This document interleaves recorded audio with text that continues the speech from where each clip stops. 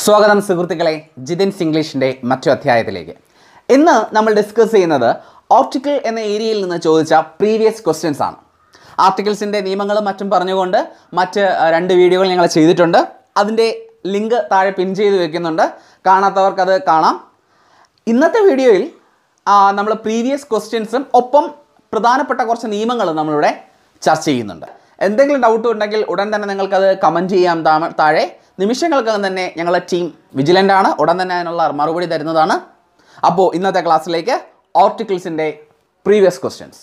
ആദ്യം നമ്മൾ വളരെ വേഗത്തിൽ ആർട്ടിക്കിളുമായി ബന്ധപ്പെട്ട നിയമങ്ങൾ പറയുന്നു, അത് കഴിഞ്ഞ് പ്രീവിയസ് ക്വസ്റ്റ്യൻസിലേക്ക് പോവാം. അപ്പോൾ നമുക്കറിയാം ആർട്ടിക്കിൾസ് ഏതൊക്കെയാണ്.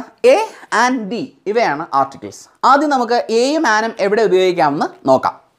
ഒരു ടിപ്പ്: ആ മുതൽ അം വരെയുള്ള അക്ഷരങ്ങൾ കൊണ്ട് ഒരു വാക്ക് തുടങ്ങുകയാണെങ്കിൽ അവിടെ നമുക്ക് ആൻ ഉപയോഗിക്കണം. ഓക്കെയാണ്, മനസ്സിലായില്ലെങ്കിൽ ജസ്റ്റ് കേൾക്കുക. ഒരു വാക്ക് എടുക്കുന്നു, അംബ്രല്ല. ആ വാക്കിൻ്റെ ആദ്യ അക്ഷരം മലയാള അക്ഷരമായ അം ആണ്. ആ വരുന്നത് ആ മുതൽ അം വരെയുള്ള അക്ഷരത്തിനാണ്. അതുകൊണ്ട് അവിടെ എന്ത് ചേർത്തു? ആൻ ചേർത്തു. ഡൗട്ടില്ലല്ലോ. അടുത്തൊരു വാക്ക് എക്സാമിനേഷൻ. ആദ്യത്തെ അക്ഷരം എ, മലയാളത്തിലെ എ എന്ന അക്ഷരം. ഡൗട്ടില്ലല്ലോ. അതുകൊണ്ട് തന്നെ അവിടെ ഏത് ചേർത്തു? ആൻ ചേർത്തു. അപ്പോൾ നിയമം ഇതാണ്: ആ മുതൽ അം വരെയുള്ള അക്ഷരങ്ങളുടെ ശബ്ദം കൊണ്ടൊരു വാക്ക് ആരംഭിച്ചാൽ അവിടെ ഏത് ചേർക്കണം? ആൻ ചേർക്കണം. അടുത്ത ക്വസ്റ്റ്യനിലേക്ക് പോവാം. കച്ചടത്തപ്പ സീരീസിലെ അക്ഷരങ്ങൾ കൊണ്ട് ഒരു വാക്ക് ആരംഭിച്ചു കഴിഞ്ഞാൽ അവിടെ നമ്മൾ ചേർക്കേണ്ട പദം എ. ഉദാഹരണം പറഞ്ഞാൽ ബോയ്. ബോയുടെ ആദ്യത്തെ അക്ഷരം ബായാണ്, അത് കച്ചടത്തപ്പയിലാണുള്ളത്. അതുകൊണ്ട് തന്നെ അവിടെ ചേർക്കുന്നു എ. ഗേൾ, ആദ്യത്തെ അക്ഷരം ഗായാണ്, അതുകൊണ്ട് തന്നെ നമ്മൾ അവിടെ ചേർക്കുന്നു എ. അവിടെ ഇതാണ് എയും ആനും ഉപയോഗിക്കാനുള്ള എളുപ്പ വഴി. കൂടുതൽ വിശദമായിട്ടുള്ളത് മുന്നേ വീഡിയോകൾ ചെയ്തിട്ടുള്ളതുകൊണ്ട് ഡിസ്കസ് ചെയ്യുന്നില്ല. അടുത്ത ദി ഇവിടേക്ക് ഉപയോഗിക്കുമെന്നാണ് അടുത്ത് പറയുന്നത്. ദി എവിടെയാണോ നാമത്തിന് വ്യക്തതയും കൃത്യതയും കൊടുക്കേണ്ടത് അവിടെ നമുക്ക് ദി ഉപയോഗിക്കണം. ഉദാഹരണം പറഞ്ഞാൽ this is dash teacher who is in red dress. ഇതാണ് റെഡ് സ്ട്രെസ് ഇട്ട് വന്ന ആ ടീച്ചർ, അല്ലേ? അവിടെ ടീച്ചറിന് കൃത്യതയും വ്യക്തതയും ഉണ്ട്, അതുകൊണ്ട് തന്നെ നമ്മൾ അവിടെ ചേർക്കുന്നു ദി. ഓക്കെയാണ്. നമ്പർ 2, ലോകത്തിൽ ഒന്നേ ഉള്ളുവെങ്കിൽ അതിന് മുന്നിൽ ദി ചേർക്കണം. ഉദാഹരണം പറഞ്ഞാൽ the sun, the moon, the earth. ശരിയല്ലേ? ഇതൊക്കെ ലോകത്തിൽ ഒന്നേ ഉള്ളൂ, യുണീക്ക് ആയിട്ടുള്ള വസ്തുക്കളാണ്. ഇവയ്ക്ക് മുന്നിൽ ഏത് ചേർക്കണം? ദ ചേർക്കണം. അടുത്ത വിശുദ്ധ ഗ്രന്ഥങ്ങൾക്ക് മുന്നിൽ ദി ചേർക്കണം. ഉദാഹരണം പറഞ്ഞാൽ the holy Bible, the holy ഖുറാൻ. ഓക്കെയാണ്. അത്തരത്തിൽ വിശുദ്ധ ഗ്രന്ഥങ്ങൾക്ക് മുന്നിൽ എന്ത് ചേർക്കണം? ദ ചേർക്കണം. അടുത്തതായിട്ട് musical ഇൻസ്ട്രുമെൻസുകളായ the violin, the piano, ഇവയുടെ പേരുകൾക്ക് മുന്നിൽ എന്ത് ചേർക്കണം? ദ ചേർക്കണം. ഓക്കെ ആണല്ലോ. അപ്പോൾ 4 കാര്യങ്ങൾ പഠിച്ചു. ലോകത്തിൽ ഒന്നേ ഉള്ളെങ്കിൽ അതിന് മുന്നിൽ ദി ചേർക്കണം. എവിടെയാണോ നാമത്തിന് കൃത്യതയും വ്യക്തതയും കൊടുക്കേണ്ട അതിന് മുന്നിൽ ദി ചേർക്കണം. വിശുദ്ധ ഗ്രന്ഥങ്ങൾക്ക് മുന്നിൽ ദി ചേർക്കണം. അടുത്തതായി നമ്മൾ പഠിച്ചു എന്താണ്? ആ വാദ്യോപകരണങ്ങൾക്ക് മുന്നിൽ അല്ലെങ്കിൽ മ്യൂസിക്കൽ ഇൻസ്ട്രുമെൻസുകൾക്ക് മുന്നിൽ ഏത് ചേർക്കണം? ദ ചേർക്കണം. അങ്ങനെയാണെങ്കിൽ അടുത്തത് വളരെ ഇമ്പോർട്ടൻ്റ് ആയിട്ടുള്ള നിയമമാണ്, നോക്കാം അല്ലേ? നോക്കിക്കോണം. നിയമം ഇതാണ്: എപ്പോഴാണോ ഒരു നാമം ഒരു ഗ്രൂപ്പ് നാമങ്ങൾക്ക് പകരമായി വരുന്നത് അവിടെ ദ ചേർക്കണം, അല്ലേ? എപ്പോഴാണോ ഒരു നാമം ഒരു ഗ്രൂപ്പ് നാമങ്ങൾക്ക് പകരമായി വരുന്നത് അവിടെ ദി ചേർക്കണം. ഉദാഹരണം പറഞ്ഞാൽ, അല്ലേ, റോസാപ്പൂ പൂക്കളുടെ റാണിയാണ് എന്ന് പറയുന്നു. റോസാപ്പൂ പൂക്കളുടെ റാണിയാണെന്ന് പറയുന്നു. ഇവിടെ റോസാപ്പൂ ഒരിക്കലും നമ്മുടെ വീട്ടിൽ നിൽക്കുന്ന റോസാപ്പൂ ആണോ? അല്ല, അല്ലേ? നമ്മൾ ഒരു ബൊട്ടാണിക്കൽ ഗാർഡനിൽ പോയി കാണുന്ന റോസാപ്പൂ ആണോ? അല്ല. മറിച്ച് ലോകത്തുള്ള എല്ലാ റോസാപ്പൂകൾക്കും പകരമായി ഒരു റോസാപ്പൂ നമ്മുടെ മുന്നിൽ നിൽക്കുകയാണ്. അതുപോലെ തന്നെ കാട്ടിലെ രാജാവ് സിംഹമാണ്. ഇവിടെ സിംഹം എന്ന് പറഞ്ഞു കിടക്കുന്ന ഒരിക്കലും കാട്ടിൽ കിടക്കുന്ന സിംഹമോ അല്ലെങ്കിൽ TV കാണുന്ന സിംഹമോ അല്ല. ആ സെൻറ്റൻസിൽ ലോകത്തിലുള്ള എല്ലാ സിംഹങ്ങൾക്കും പകരമായി ഒരു സിംഹം വന്ന് നിൽക്കുന്നു. ഇത്തരത്തിൽ എപ്പോഴാണോ ഒരു പദം ഒരു ഗ്രൂപ്പ് നാമങ്ങൾക്ക് പകരമായി വരുന്നത് അതിന് മുന്നിൽ എന്ത് ചേർക്കണം? ദ ചേർക്കണം. ക്ലിയർ ആണല്ലോ. അടുത്ത് നോക്കിക്കോ. സ്ഥാനപ്പേരുകൾ എന്ന് പറഞ്ഞാൽ ഉയർന്ന സ്ഥാനപ്പേരുകൾ. പ്രത്യേകിച്ചും ഉയർന്ന സ്ഥാനപ്പേരുകൾ എന്ന് പറഞ്ഞാൽ ദ കിങ് ഒരു ഉയർന്ന സ്ഥാനപ്പേരാണ്, ദ ക്യൂൻ ഉയർന്ന സ്ഥാനപ്പേരാണ്, ദ CM ഉയർന്ന സ്ഥാനപ്പേരാണ്, ദ ഹെഡ് മാസ്റ്റർ ഉയർന്ന സ്ഥാനപ്പേരാണ്. ഇത്തരത്തിൽ ഉയർന്ന സ്ഥാനപ്പേരുകൾക്ക് മുന്നിൽ ദ ചേർക്കണം. ഡൗട്ടില്ലല്ലോ. അടുത്തത് നിങ്ങൾക്ക് എല്ലാവർക്കും അറിയാമെന്നുള്ളൊരു നിയമമാണ്. പണ്ട് സ്ഥിരം ചോദിക്കൊണ്ടിരുന്നു, ഇപ്പോൾ ചോദിക്കുന്നില്ല. എന്താണ്? നദികൾ. ഉദാഹരണം ഗംഗ, യമുന. സമുദ്രങ്ങൾ ഏതാണ്? The Indian Ocean, the Pacific Ocean. കടലുകൾ ഏതൊക്കെ? The Red Sea, the south China see, അല്ലേ? പത്രങ്ങൾ ഏതൊക്കെ? The Indian express, the Hindu, അല്ലേ? അടുത്ത ട്രെയിനുകൾ ഏതൊക്കെയാണ്? ദ ചെന്നൈ എക്സ്പ്രസ്, അല്ലേ? അല്ലെങ്കിൽ ദ ഗോഹാട്ടി എക്സ്പ്രസ്, അല്ലേ? ഇനി അടുത്ത് മരുഭൂമികൾ ഏതൊക്കെയാണ്? The Sahara desert. ഇത്തരത്തിൽ നദികളുടെയും കടലുകളുടെയും പത്രങ്ങളുടെയും ഉള്ള പേരുകൾക്ക് മുന്നിൽ ഏതൊക്കെ? നദികൾ, കടലുകൾ, സമുദ്രങ്ങൾ, അതാണ് പത്രങ്ങൾ, പിന്നെ മരുഭൂമികൾ, ഇവയുടെ പേരുകൾക്ക് മുന്നിൽ ദാ ചേർക്കണം. എവിടെയല്ലോ? ഇതൊക്കെയാണ് പ്രധാന നിയമങ്ങൾ. ബാക്കിയുള്ള നിയമങ്ങൾ നമ്മൾ കൃത്യമായും പ്രീവിയസ് ചോദ്യങ്ങൾ ചെയ്ത് പോകുന്നതായിരിക്കും. എന്ത് ഡൗട്ട് ഉണ്ടെങ്കിലും ഉടൻ തന്നെ നിങ്ങൾക്ക് കമൻറ്റ് ചെയ്യാം. ഉടൻ തന്നെ ഞങ്ങളുടെ ടീം റെസ്പോൺസ് ചെയ്യുന്നതായിരിക്കും. ഫസ്റ്റ് ചോദ്യത്തിലേക്ക്. അപ്പോൾ പ്രീവിയസ് ചോദ്യങ്ങളിലേക്ക് തുടങ്ങുന്നതിന് മുമ്പ് ഒരു ചെറിയ കാര്യം കൂടെ. ഏയും ആനും ദീം എന്ന പദങ്ങളുടെ അർത്ഥം ഒന്നും അറിഞ്ഞിരിക്കണം. ഏയും ആനും എന്ന വാക്കിൻ്റെ അർത്ഥം ഒരു എന്നാണ്, അല്ലേ? ഒരു എന്നാണ്. ദ എന്ന വാക്കിൻ്റെ അർത്ഥം ആ എന്നാണ്. ആ പയ്യൻ, അല്ലേ? ഒരു പയ്യനും ആ പയ്യനും. ഡൗട്ടില്ലല്ലോ? അങ്ങനെയാണെങ്കിൽ previous ചോദ്യങ്ങളിലേക്ക്. First question.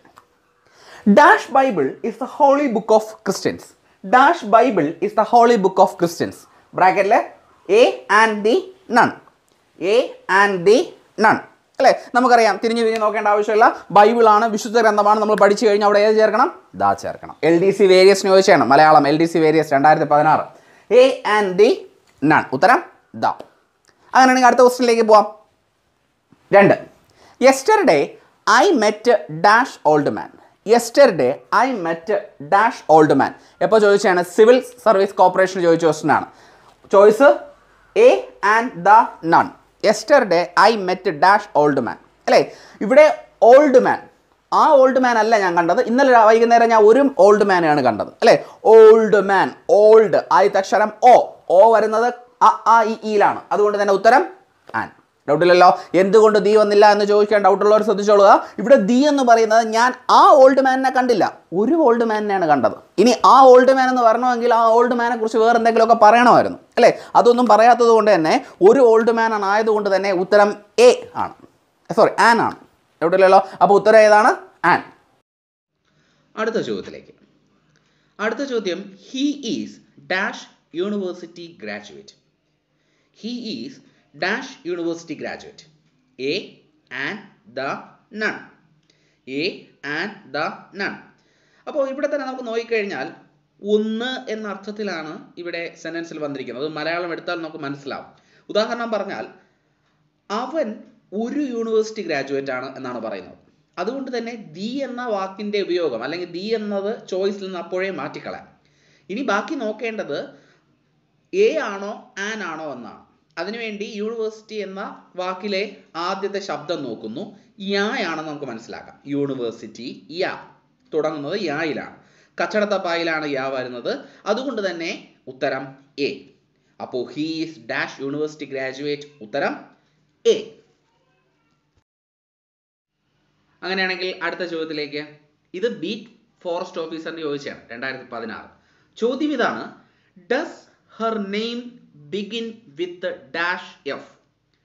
Does her name begin with the dash f? Choice പഴയതുപോലെ തന്നെയാണ്. എ ആൻഡ് ദ നൺ, അല്ലേ? നമുക്ക് അതിലും ശ്രദ്ധിച്ചാൽ മനസ്സിലാവും, അല്ലേ? അവളുടെ പേര് ഒരു എഫിലാണ് ആരംഭിക്കുന്നത്, അല്ലാതെ ആ എഫിലല്ല ആരംഭിക്കുന്നത്. അതുകൊണ്ട് തന്നെ ഡി എന്ന ചോയ്സ് അപ്പോഴേ നമുക്ക് കളയാം. എഫ് ഏത് ശബ്ദത്തിൽ ആരംഭിക്കുന്നു എന്ന് നോക്കാം. എഫ് എങ്ങനെ മലയാളത്തിൽ എഫ് എങ്ങനെ എഴുതും? A F, F. ഈ എ എന്ന ശബ്ദം തീർച്ചയായിട്ടും ആ മുതൽ അം വരെയുള്ള ആ സീരീസിലെ സ്വരശബ്ദങ്ങളിലാണ് വരുന്നത് എന്നതുകൊണ്ട് ഉത്തരം ഏതാണ്? ആൻ. അപ്പോൾ does her name begin with dash F, ഉത്തരം ഏതാണ്? ആൻ. അടുത്ത ചോദ്യത്തിലേക്ക്. അടുത്ത ചോദ്യം. The Ganga is dash Sacred river. ഇതൊരു പ്രീവിയസ് VO ക്വസ്റ്റ്യൻ ആണ്. Choice A and the none. The Ganga is dash Sacred river. ഒരു നല്ല ചോദ്യമാണ്. ഇത് കാണുമ്പോൾ തന്നെ നമുക്ക് പെട്ടെന്ന് ദി അല്ലേ ഉത്തരം എന്നൊക്കെ എടുക്കാൻ തോന്നും. അതിന് കാരണമായിട്ട് നമ്മൾ വരുന്നത് നദികൾക്ക് മുമ്പേ ദി ചേർക്കേണ്ട എന്നൊക്കെയാണ്. അങ്ങനെ തെറ്റിപ്പോകരുത്. നദികൾക്ക് മുമ്പിൽ ദി ചേർക്കണം. അത് ക്വസ്റ്റ്യനിൽ തന്നെ ചേർത്തിട്ടുണ്ട്. ദ ഗംഗ എന്ന് ചേർത്തിട്ടുണ്ട്. അതുകൊണ്ട് അവിടെ ഗംഗയൊന്നല്ലോ, അതുകൊണ്ട് ഇവിടെ ദി എഴുതണ്ടേ എന്ന് ടെൻഷൻ അടിക്കരുത്. നാമത്തിന് മുന്നിലാണ് നമ്മൾ നോക്കേണ്ടത്. ഇവിടെ ഡാഷിന് ശേഷം കിടക്കുന്ന സേക്രട്ട് എന്ന പദമാണ് നമുക്ക് ആവശ്യം. സേക്രട്ടിന്റെ ആദ്യ ശബ്ദം സായാണ്. സ കച്ചടത്തപ്പ സീരീസിലാണ് വരുന്നത്, അല്ലെങ്കിൽ വ്യഞ്ജന ശബ്ദത്തിലാണ് വരുന്നത്. ആയതിനാൽ തന്നെ അവിടെ വരുന്ന പദം എ ആണ്. ഡൗട്ടില്ലല്ലോ? ഡൗട്ടുണ്ടോ? അപ്പൊ ഉത്തരം A. The Ganga is dash Sacred river, ഉത്തരം എ. അടുത്ത ക്വസ്റ്റ്യൻ നോക്കിക്കളയാം. LDC വേരിയസ് ചോദ്യം. He is dash MLA from Karnataka. He is dash MLA from Karnataka. Choice same, A and the none അല്ലെ. അവിടെയും എപ്പോഴും ഓർമ്മിക്കുക, ഒന്ന് എന്ന ആശയത്തിലാണ് എടുത്തിരിക്കുന്നത്. അതിനാൽ തന്നെ ദി നമുക്ക് ഒഴിവാക്കാം. എ അല്ലെങ്കിൽ ആൻ ആണ് അവിടെ ഉത്തരമായി വരേണ്ടത്. അപ്പൊ MLA എങ്ങനെ മലയാളത്തിൽ എഴുതും? M, A M, M. ഈ എ എന്ന് പറയുന്നത് യിലാണ് വരുന്നത്. അതുകൊണ്ട് തന്നെ ഉത്തരം ഏതാണ്? ആൻ. അപ്പോ he is dash MLA from Karnataka. Answer an. അടുത്ത ചോദ്യത്തിലേക്ക്. ചോദ്യം, when she plays dash piano she seems to be in heaven. When she plays dash piano she seems to be in heaven. A and the at.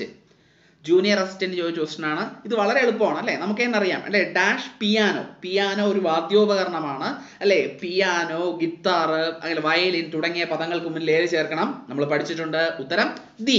അതുകൊണ്ട് തന്നെ when she plays dash piano she seems to be in heaven. Answer the. അടുത്ത ചോദ്യത്തിലേക്ക്. Dash iron is a useful metal. Dash iron is a useful metal. ഇത് LDC വേരിയസിന് ചോദിച്ചാണ്. A and the none.